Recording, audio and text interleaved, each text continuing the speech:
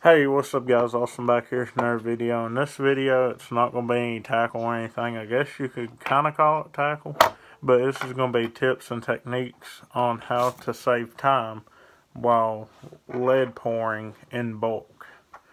A lot of my friends that watches my videos, they pour their heads and stuff and jigs and all kind of crap like that. But I also make swim bait heads, so I make the crap too. But here lately, I've been having to pour in bulk. And what I mean pour in bulk, I mean a handful of different sizes at a time. I've talked to them, they do it the same exact way I do it. So, you have your mold. You know, you put your hook in your mold. I'm not going to go through that setup because if you want to watch that, go to my other lead pouring video. It takes you step by step, the technique, how to do it, and all that. But, so this is a finished product here. And you may see this little like chef's hat right here. It's round and you're not going to fish with that. Although, I say it'd make a pretty good Ned rig head. I mean, it stands up. Well, if I'm balanced, I ain't got good balance. But it is standing up right here. But you do not want that. I'm sorry about that window and everything. I tried to get in here for better lighting and it just ain't working out. I did shut the blind. So here's what I do.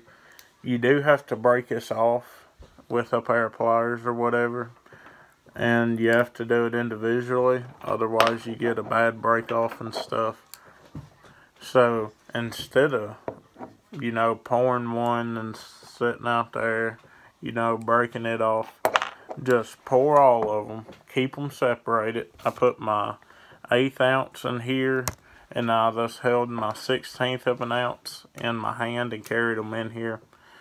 So then they'll sit down and break them all apart all at once. So, I mean, it's super fast, super effective.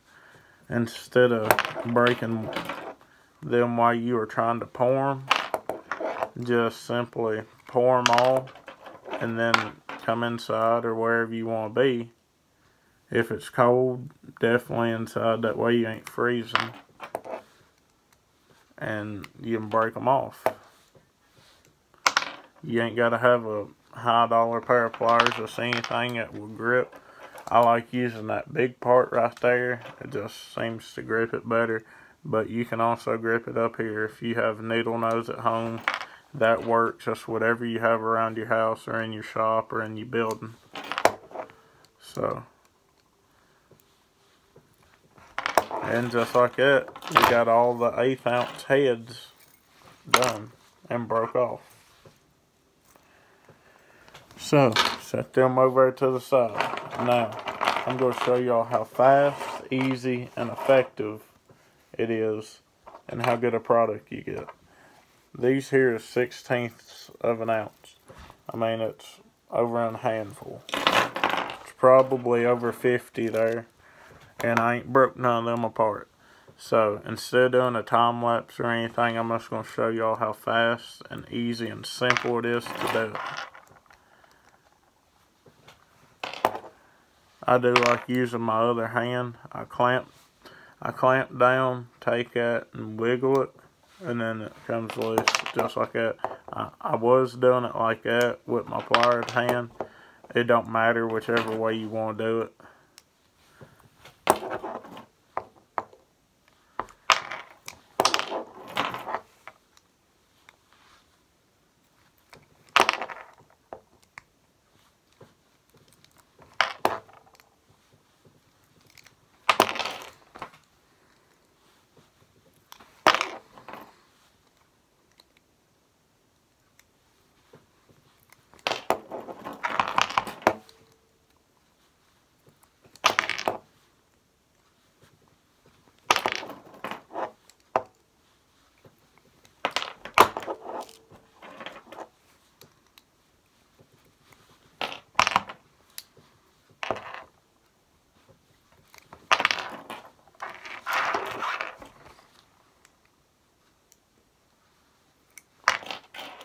So right now we actually have a pretty good pile going, and it's also been about a minute and a half, maybe 2 minutes.